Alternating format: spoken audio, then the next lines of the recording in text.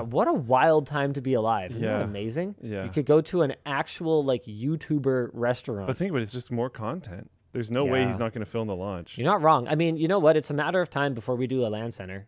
Yeah. Like 100%. Yeah. How could we possibly fail at that business?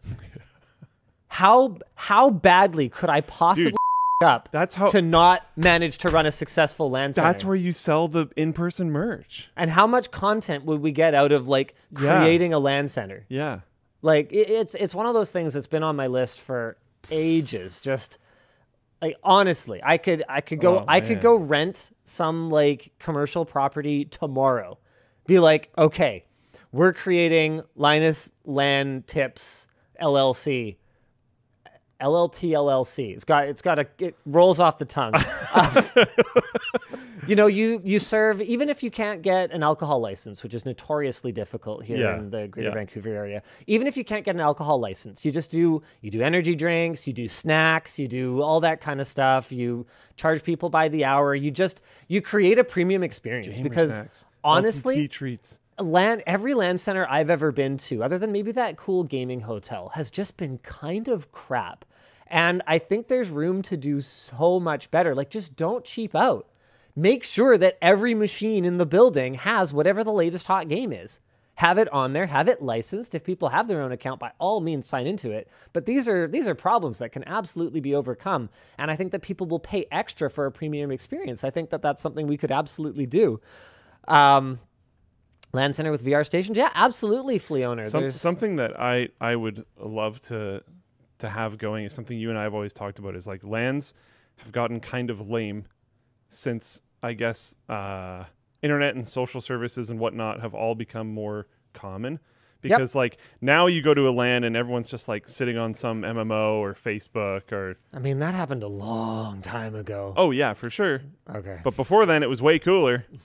Just saying. Because everyone would play the same game. Because what are you going to do? How do I say this without offending our entire audience? The problem with LAN gaming is gamers. Yeah. Yeah. Like, there's nothing about old school gaming or modern gaming that couldn't equally be adapted to the LAN party environment. The problem is that in order for a party to be fun, people have to participate.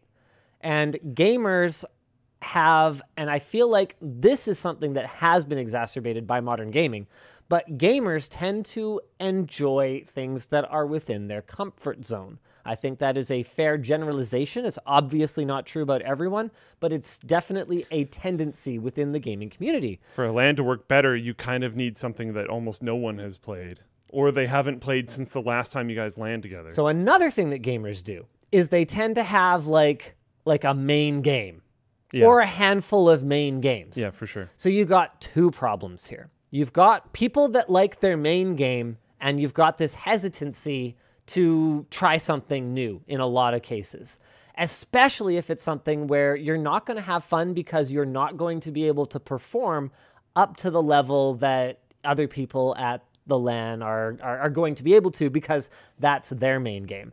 So what you need in order to have the best LAN gaming experiences I ever had were the ones where there were like clear games masters in charge. Yeah. That would basically say, okay, we're doing a free-for-all scrimmage match. Everybody go. Okay, I'm making teams. Yeah. I'm rebalancing the teams. I'm doing this. I'm doing that. I'm creating a structure to this. I'm sorry. Is that World of Warcraft on your computer? Turn it off or leave. Because there are 16 of us, which means that it's 8 versus 8, not 8 versus 7, and we're playing this game right now. That'd be sweet. And that's actually exactly what I was getting into. Is like the disjointed nature of like 3 people actually playing a game together while 16 people sit there sucks. And if everyone actually just plays together, it's basically always fun. All my favorite memories are very similar. We used to have like a whiteboard, and we'd make like the old school version of a challenge thing where you build your own ladder and you make little teams, and you play Halo where you have like one team is in the garage playing on a couch out there and one team's inside, and you're yelling at each other the whole time and stuff. And it's awesome. But everyone has to be involved for it to be awesome. Absolutely. And it's like, okay, you're like, that's not your favorite game. fine, suck it up.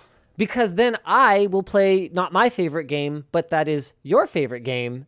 And we can both get to have a fun experience instead of both of us just sitting here doing something we could have done in our basements at home. Yes. I would personally, I am not motivated to go to a LAN center. If there's a LAN center locally, I would not go. But if they had events. Yes. Yes. I'd so go. It's Halo 1 night. I'm in. It's Quake 3 night. I'm in. It's Midtown Madness 2 Cops and Robbers night. I've never even really heard of that, but I'm in. Yeah, it's Worms night. Sweet. Or whatever. Yeah. Right? Like it all sounds great. We're having a 6-hour Worms Armageddon tournament. If I know people are going to be like hyped up and we're going to have some fun, I don't care if I've ever played it before or heard of it. I'm in. Let's go. Yeah.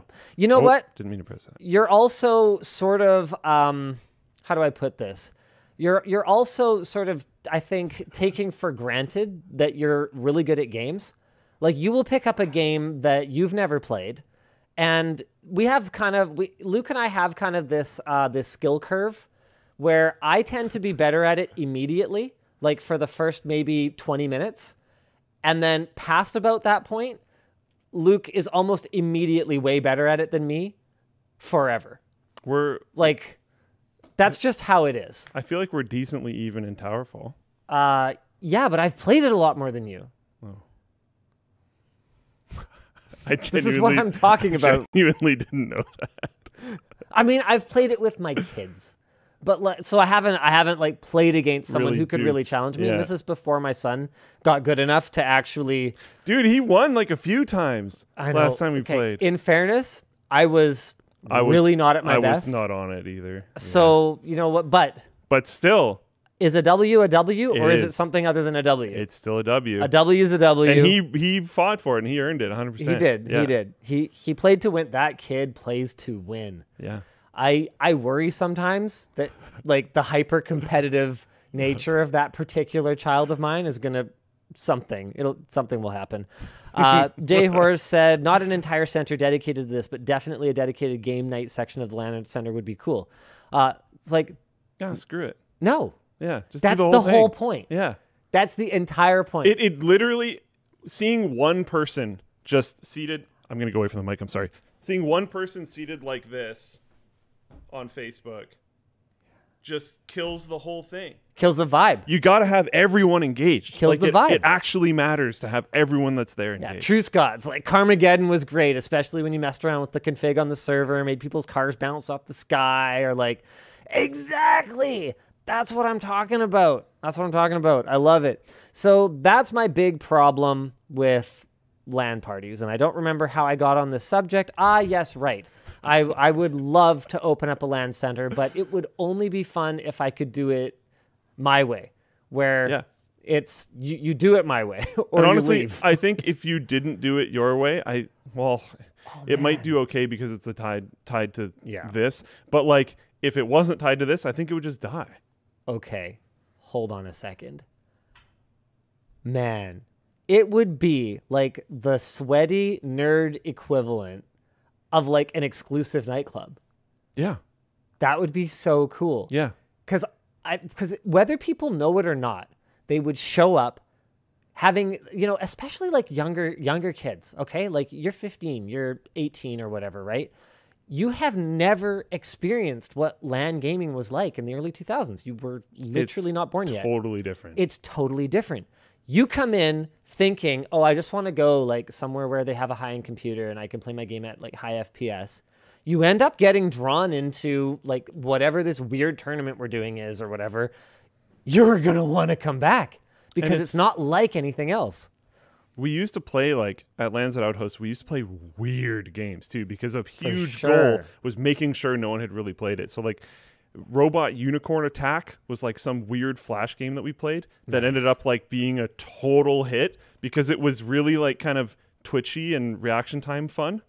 Yeah. And we'd like put it up on a projector and everyone would like, there was this weird song that played in the background. So people would start like singing it and get really hyped up. Like oh man. Here's one that awesome. I would bring in. Unfortunately, I've probably played it too much to actually participate, but it's called Liero.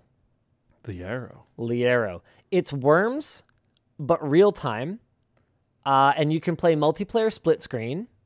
Awesome. And basically, you have all these different weapons. It is extremely easy to accidentally suicide the F out of yourself. You've got a hook shot, so you can kind of get around that way. Oh, nice. Okay. So you can see he just set a bomb that just created some space. You got to tunnel around. So you tunnel by going back and forth really quickly on the left and right button. It is so much fun. But there's always a solution too. So like when you're saying, oh, I played this too much, you can just position yourself as like the final boss. That's true. You can handicap in this game. Okay. So you can just set yourself to have like almost no health. So you have to like get right in and assassinate. Whoever's playing right now is absolutely terrible. And I would play with my friends in Mr. McCloskey's portable during lunch. We got to the point where it was like kind of ridiculous. Actually, it's so good. My understanding is that it was actually because the source code was lost for this game at some point or another. Dang. And then somebody went back and tried to remake it. Guys, I'm real rusty. I'm real rusty on all the details, but man, having a Liero night would be freaking amazing. You'd have all these people that have like no idea what they're doing, going and just absolutely exploding themselves with Chiquita bombs.